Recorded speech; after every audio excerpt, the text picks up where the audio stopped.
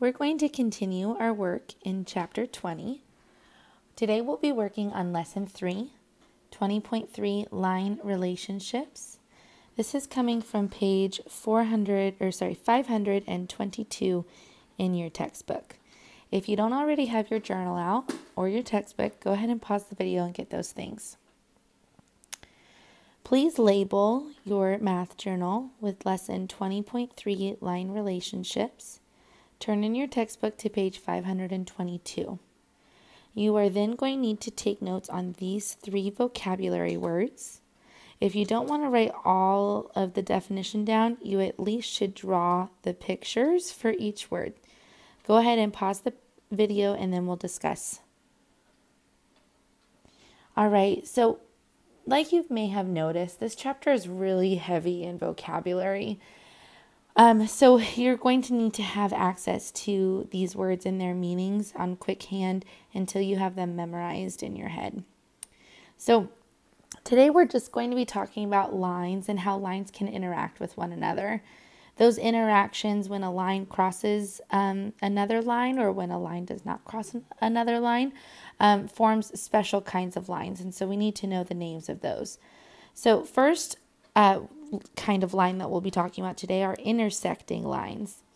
Intersecting lines are lines that cross each other at exactly one place, and this forms 4 different angles. So for example, if I draw 2 lines, and remember lines continue in both directions forever, so we draw arrows at the end. If I draw those 2 lines, they intersect in exactly one place, and by doing so, I have now made 4 angles, 1, 2, 3, and 4. Now, often what happens is sometimes the angles can be either 2 obtuse angles, which means they're greater than 90 degrees, 2 acute angles, which means 2 that are less than 90 degrees, or if you get the lines to intersect just right, it can actually form 4 right angles when those 2 lines intersect. So when this happens, these are called intersecting lines. Whether they form obtuse and acute angles or right angles, they're called intersecting lines. Parallel lines are lines that never intersect, and they are always the same distance apart. That's very, very important. Parallel lines are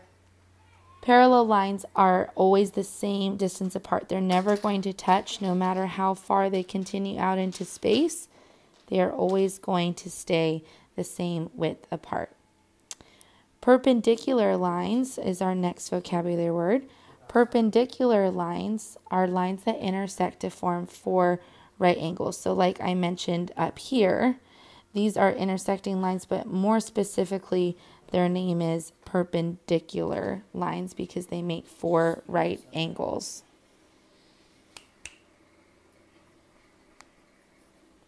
So in your textbook, there's this chart, and it has some helpful tips for you. You don't need to write this down, but just know you can always go back to look at it.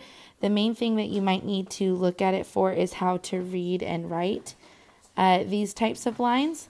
So when we read intersecting lines, we say the name of the line by the points on it. So for example, this first one is line AB intersects with line CD.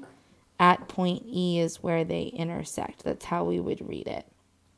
The way we would write it, again, like we did in 20.1, you write the name of the line and then with a picture of a line on top of it. And then you just write the word intersects. Intersects to show that they are intersecting lines. Parallel lines, similar. You can write line and then the 2 points on the line, FG and HJ. And this symbol here, which looks like 2 parallel lines, hello, what a coincidence, is the symbol that means it's parallel to. So writing it out, you just would write the 2 line names with that parallel sign in between them. Then perpendicular lines are lines that, again, cross and intersect, and they make 4 right angles, so that means they're all square corners. And this symbol here, which looks like 2 it looks like an intersecting line that's forming a two square corners, two right angles, is the symbol to show perpendicular. So this might be helpful to write down back on your notes page. I'll write this in another color so you can see. I'll write in green. The symbol that we use to write it. So perpendicular lines, we use two lines side by side to show that lines are perpendicular. Or sorry, that was for parallel. Excuse me, one moment. Let me erase that. Going back, perpendicular lines is like an upside down T. Parallel lines are the two lines up and down that won't intersect. That's the symbol for them. And then intersecting lines, we just have to write the word intersect.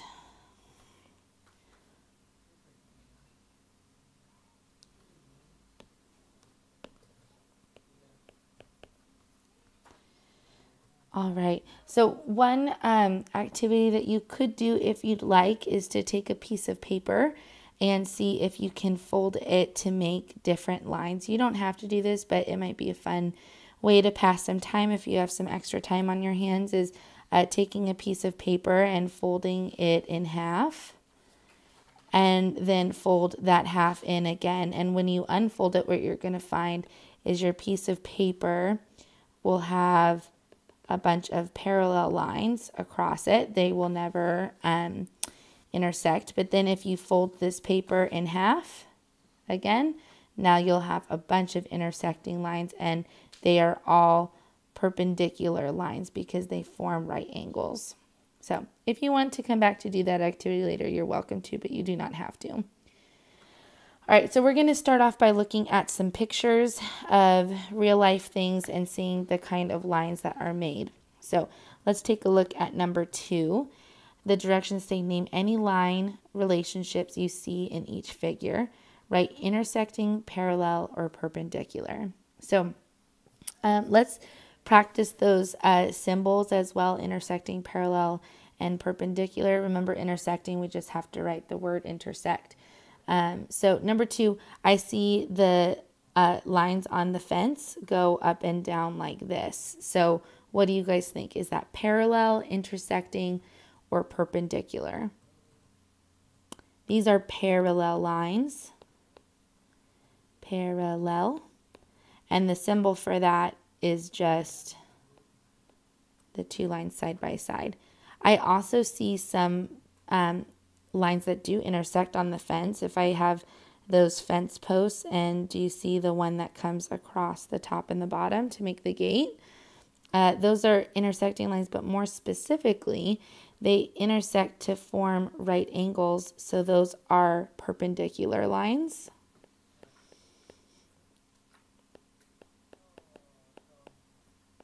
Perpendicular. And the line to show that is, the symbol to show that is like an upside down T. All right, number 3. I see a telephone pole and made out of metal. And wow, there are a lot of lines going on in that picture on number 3. Most of them are intersecting lines. Some of them, if you notice, there are some that run straight across the top and straight across the bottom. Those could be parallel, but most of the lines are going jagged all over the place, every which way. So most of those are intersecting because they're running all over each other, crossing. However, some parallel lines are also made. Some parallel lines are also made that, like the ones that go across the top and the bottom of the phone pole. So some parallel lines are made in the figure as well. And remember, that symbol is just the two lines side by side. All right, taking a look at number 4, I'll have to write kind of small here. I wrote a little big, whoopsies. So number 4, the lines on the kite, I see the rainbow lines are all going this way. I see none of them are touching, though, along the tail. So those lines that are all going like this are called what? Those are all parallel because they will never cross and meet, and they stay the same distance apart. So those are parallel. That symbol is just the 2 lines up and down. And then also, however, we have the lines going across the kite this way, and they are meeting at a point there. I definitely don't see right angles, so those would just be intersecting lines. So the lines that are coming across the kite on the main side and meeting, those are just intersecting. So it's okay that most of these pictures have more than just one line. All right, number 5. Okay, that picture is a little bit hard to see. It looks like there's some different equipment. Maybe is that a piano? Sorry, it's kind of hard to tell. Let's see if I can zoom in. Okay, my best guess is that's a piano or maybe some sort of child's play table. But the lines that I'm seeing on that picture mostly are the leg posts on there. I'm drawing over them if you pay close attention to that picture. And I see all of them are the same distance apart and none of them are meeting. So those would be parallel lines that are just all the same distance apart. Those are parallel. And the symbol for parallel is just the 2 lines side by side.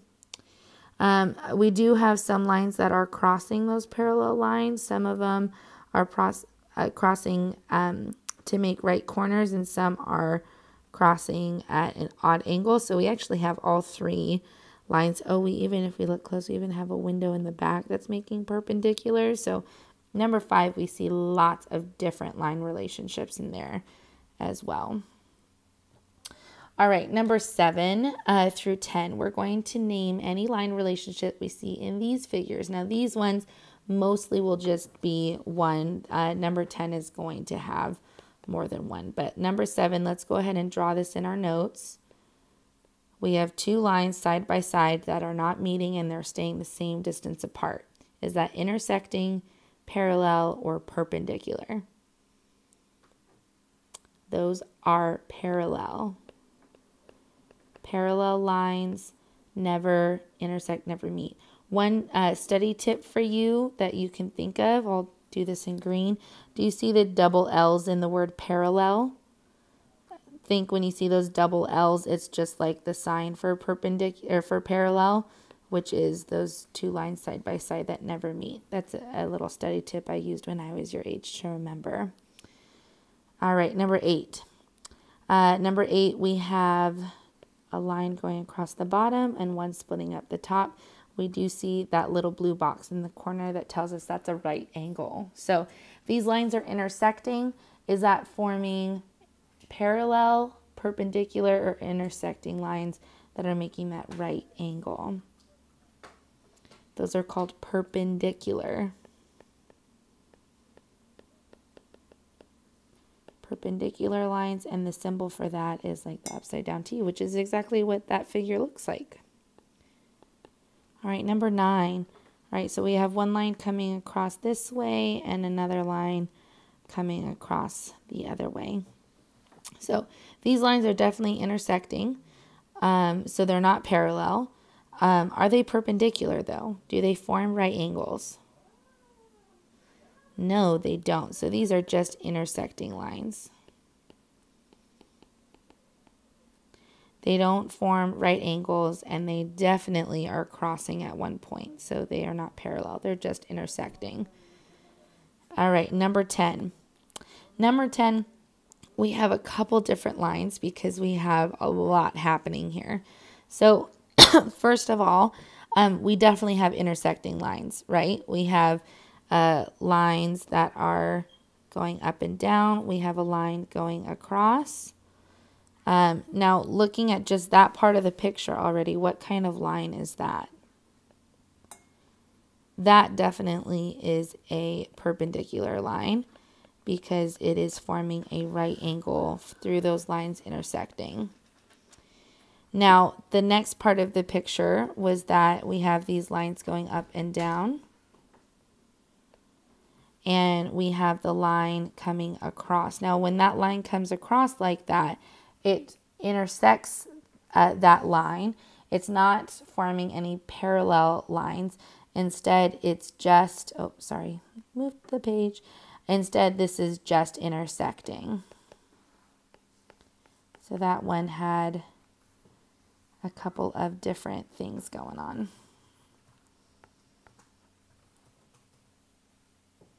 All right, let's take a look at this map. So you're going to have this on your independent work today as well. Number 11 says, name a street that appears to be parallel to South 17th Street. So I'm going to need to zoom in a little bit for some help. So we need to locate South 17th Street. So when I do that, I see that South 17th Street runs across the map. Sorry, I can't zoom in and write at the same time. So South 17th Street is right here. We need to make name a street that is parallel, which means parallel lines are lines that never intersect. They always stay the same distance apart. So I can actually see lots of streets that are parallel. I see 18th Street and 19th Street and 20th Street. Those are all parallel. Do you see how they all stay the same distance apart from each other? They never intersect or meet. So those are all parallel lines to South 17th Street. So number 11, we just need to write one though. So let's just write South 18th Street is parallel. All right, number 12. I'll erase those to get ready to find the next one. So obviously you can't write in your textbook, but you definitely can do this on your work page, tracing over to see the lines better. Number 12 says, name a street that appears to be parallel to Vernon Street. So again, trying to find a parallel street to Vernon. So the second part of that is it needs to be parallel to Vernon and it needs to intersect South 17th Street. So let's first find Vernon Street. Vernon Street. And let's now also underline South 17th Street again. So we need this street that's whatever's parallel with Vernon. We need it to intersect with South 17th Street, which means it needs to cross. And we need it to run parallel with Vernon. So I see there's this street, Derry Street, down below here that intersects with South 17th Street right here like they asked it to. And I notice that it's staying the same distance apart from Vernon Street. So that tells me it's parallel. So the correct street for that one is Derry Street. Derry, Derry Street. All right, and last one on this page, number 13. What street intersects both South 17th Street and South 19th Street? Oh boy. And next part, so it needs to intersect 17th Street and 19th Street and appears to be perpendicular to them. So there's a lot going on. Let's break it up by part. So let's take a look. It intersects South 17th Street. Let's underline that whole South 17th. It's kind of hard to say. Say that 6 times fast. I dare you. It would be hard. And then South 19th Street. So I've underlined those. Those are running parallel.